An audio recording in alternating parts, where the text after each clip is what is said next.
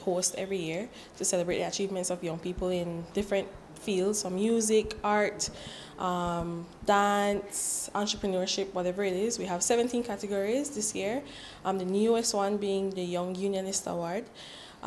We host the Youth Awards in November, but we decided to start really early this year to get a huge catalog of nominations.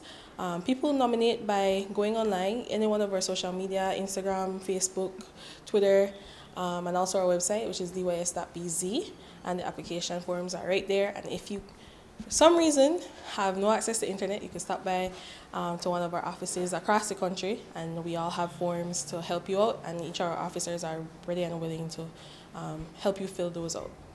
What are some of the requirements that you must meet in order to be eligible for the Youth Award? Okay, so first of all, you have to be between ages of 15 to 29. That's the definition of youth in Belize.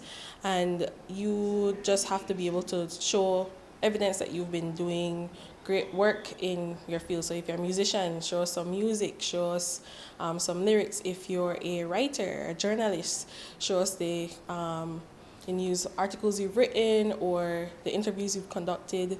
If you're a unionist, show us the work you've done in your trade union, in your teachers union, in whatever it is. So just be able to show the evidence that you've done within your specific field.